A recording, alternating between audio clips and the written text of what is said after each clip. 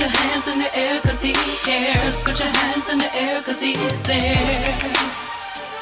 He's giving me a second chance. Put your hands in the air, cause he cares. Put your hands in the air, cause he is there.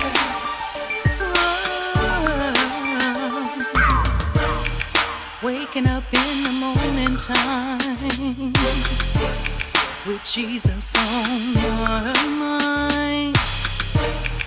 He is the creator of all times and the resurrection of life. When I was laying sick on my bed, Jesus told all debt to be paid. That's why I gotta open my mouth and praise him. I wanna praise him. Put your hands in the air, cause he cares. Put your hands in the air, cause he is there. He's giving me a second chance. Put your hands in the air, cause he cares. Put your hands in the air, cause he is there. Well, hello, family. Thank you so much for tuning in to Coffee Time Talk with your girl, Teresa. I am here to chop it up about the 24th election. That's right. My first question, I would say, would be to you. Do you know your history? Do you know your history? I know a lot of people don't like to dig and research. A lot of people don't even know who they are half of the time. But my question to you, beloved, who started the Republican and Democratic Party? Let's talk about it, okay? Let's talk about it. So I'm going to back out and I'm going to show you a video. And I want you to really pay attention to this professor who is talking about the Democratic Party and where they started from. I'll be back later. When you think about racial equality and civil rights, which political party comes to mind? The Republicans or the Democrats? Most people would probably say the Democrats, but this answer is incorrect. Since its founding in 1829, the Democratic Party has fought against every major civil rights initiative and has a long history of discrimination. The Democratic Party defended slavery, started the Civil War, opposed Reconstruction, founded the Ku Klux Klan, imposed segregation, perpetrated lynchings, and fought against the Civil Rights Acts of the 1950s and 1960s. Now, wait a minute, family. Did you just hear what she said? The Democratic Party defended slavery, started the Civil War, opposed Reconstruction, founded the Ku Klux Klan, imposed segregation, perpetrated lynching, fought civil rights acts in 1950 through 1960. Did you guys hear what she just said? Let's go ahead and continue with the video. In contrast, the Republican Party was founded in 1854 as an anti-slavery party. Its mission was to stop the spread of slavery into the new Western territories with the aim of abolishing it entirely. This effort, however, was dealt a major blow by the Supreme Court in the 1857 case Dred Scott versus Sandford. The court ruled that slaves aren't citizens, they're property. Family, did you get that? Slaves are not citizens. They consider the slaves as their property. Let's go ahead and continue, shall we? The 7 justices who voted in favor of slavery, all Democrats. The 2 justices who dissented, both Republicans. The slavery question was, of course, ultimately resolved by a bloody civil war. The commander-in-chief during that war was the first Republican president, Abraham Lincoln, the man who freed the slaves. 6 days after the Confederate Army surrendered, John Wilkes Booth, a Democrat, assassinated President Lincoln.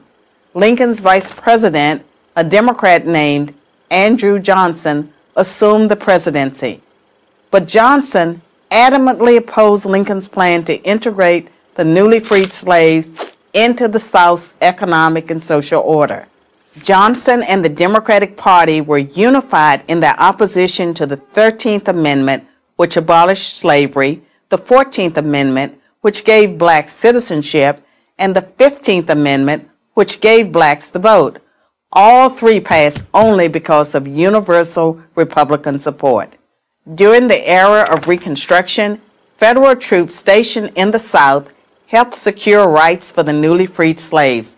Hundreds of black men were elected to Southern state legislatures as Republicans, and 22 black Republicans served in the U.S. Congress by 1900. The Democrats did not elect a black man to Congress until 1935. But after Reconstruction ended, when the federal troops went home, Democrats roared back into power in the South. They quickly reestablished white supremacy across the region with measures like black codes, laws that restricted the ability of blacks to own property and run businesses, and they imposed poll taxes and literacy tests used to subvert black citizens' right to vote.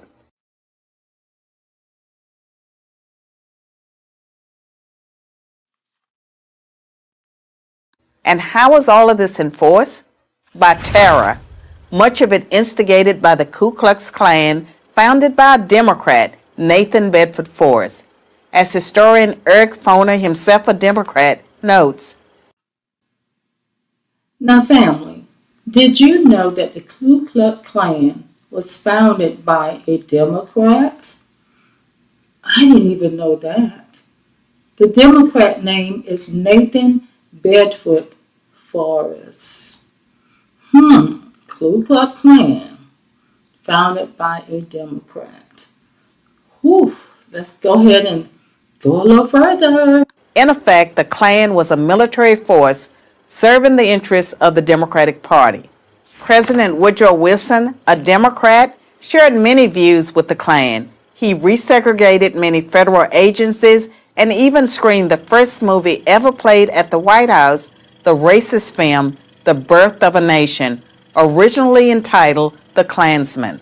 A few decades later, the only serious congressional opposition to the landmark Civil Rights Act of 1964 came from Democrats. 80% of Republicans in Congress supported the bill, less than 70% of Democrats did. Democratic senators filibustered the bill for 75 days until Republicans mustered the few extra votes needed to break the logjam. And when all of their efforts to enslave blacks, keep them enslaved, and then keep them from voting had failed, the Democrats came up with a new strategy. If black people are going to vote, they might as well vote for Democrats, as President Lyndon Johnson was purported to have said about the Civil Rights Act.